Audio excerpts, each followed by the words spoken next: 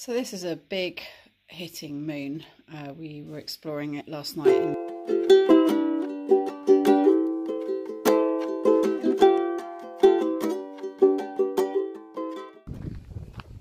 I'm back on Sark and I've been in the UK for 2 weeks and I love it and it's great.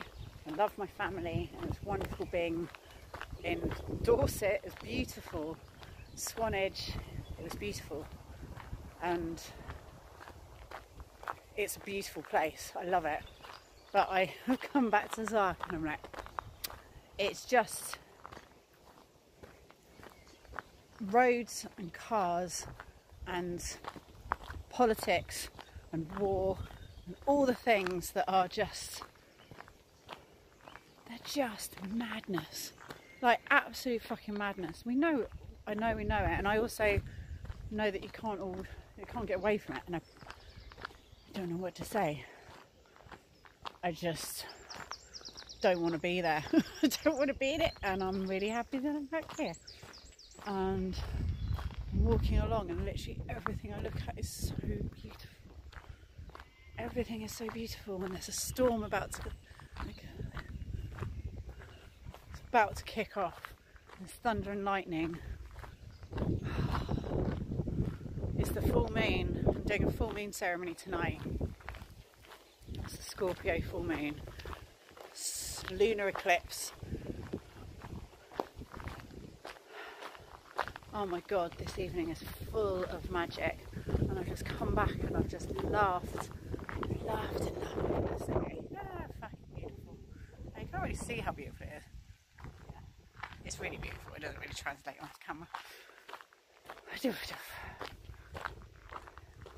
Yeah, I've just come back and instantly belly laughed, and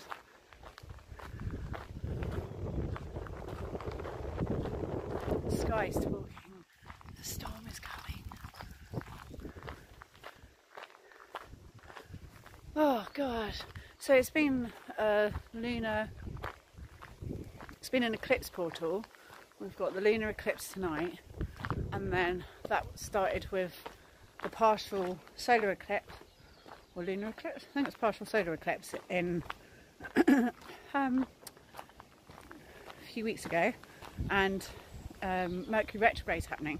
So everything's kicking off at the moment, and it's very communication orientated, because the Mercury retrograde is in Gemini, which is its sign, all about communication, the twins chatting to each other and being in communication, and Mercury is about, retrograde is that then getting kind of fucked up. There's a bit of rope down there that would be really good for lighting a cannon.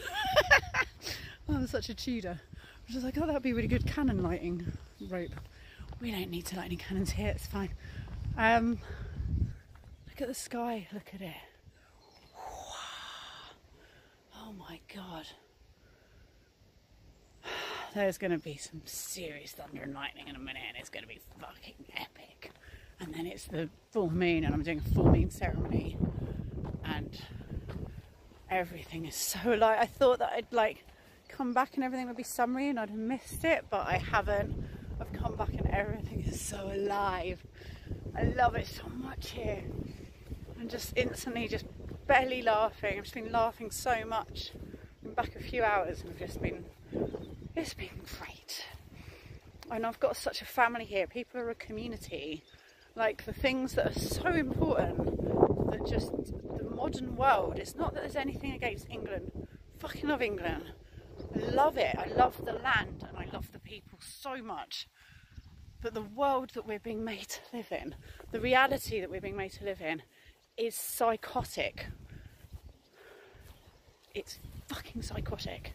And it needs to stop, and we need to overthrow it. And it's not like in some big revolution. I don't even know what the answer is, but the more we realise how psychotic it is, the better. I don't know what the answer is. I wish I did, but it's psychotic. Oh, hello sheep. You're the wrong side of the fence, Mr. Sheep. Yeah, and all the way up there is a gate. How are you going to get over? It's okay. It's okay. I how are you going to get over? Oh, there's a sheep. That's the wrong side of the gate. How are you going to get over, Mr. Sheep? Well, Baba, I don't want to scare you. It's okay. Where are you meant to be? Oh, I'm coming that way. How did you get over? It's okay. Yeah, I'm going to come back to you because I don't want to freak the sheep out. Okay, so the bad news is that the lamb jumped into the field with the sheep, which is great, except then a sheep started barring in the next field and it was definitely his mum, so it's jumped into the wrong field. So I've just had to phone up my boyfriend and find out whose sheep they are so we can tell them that he's got a lamb in the wrong field. The good news is that the honeysuckle's nearly out. Aye. Oh yeah, because from the moment that baby's out, it's tucked behind my ear. Yeah. Oh, God. Wow, thanks. Yeah, okay, cool. I'm listening. I will be reverential and thankful to the honeysuckle for being tucked behind my ear.